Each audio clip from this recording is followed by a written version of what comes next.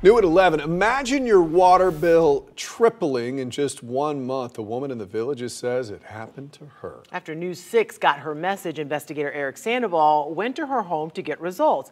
And as he found out, other homes are getting flooded with high water bills too, and the residents don't know why.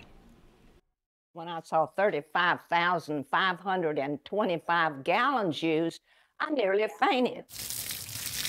89-year-old Maxine Miller says she's on a fixed income without a fix after her water bill more than tripled from around $30 to more than $100. See, 13, 14, 12.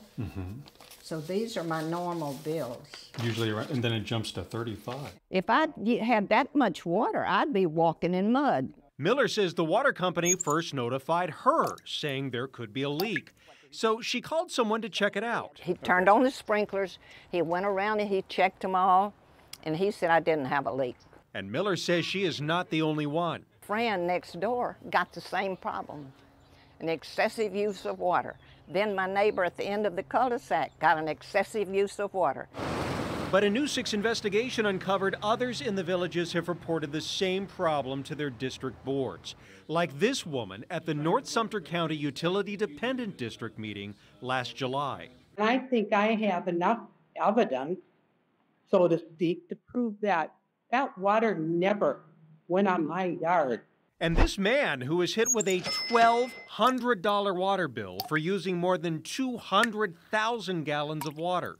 They had a spike of 201,000 gallons of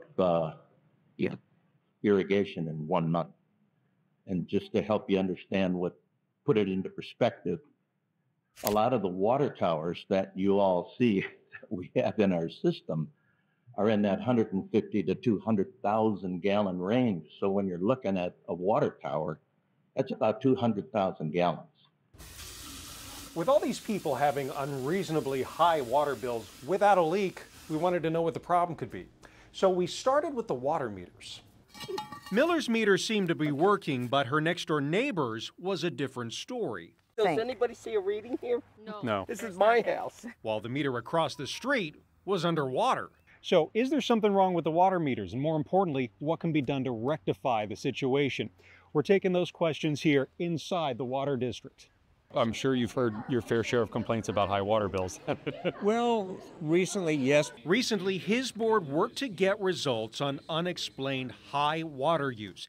They changed their policy, creating a tiered system for credits. So if your water bill claimed you used a lot more water and you didn't use it, you'd get a bigger credit. We've satisfied most of our complaints.